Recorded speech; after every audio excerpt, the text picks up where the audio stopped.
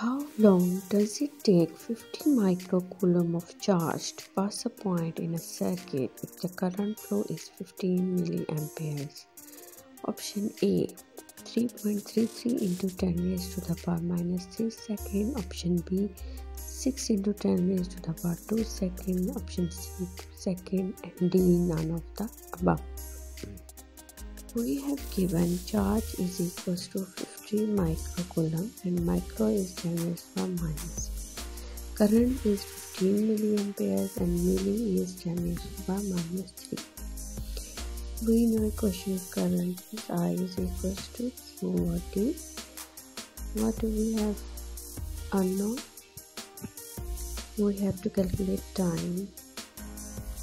Rearrange the question. What we get is T is equals to Q over I.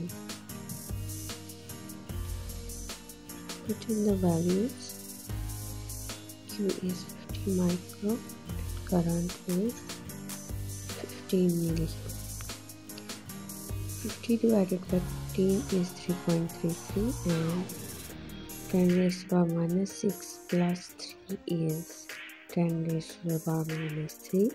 So the answer is T is equals to 3.33 into 10 raised to the power minus 3 second, which is option number A, and this is the correct answer to this.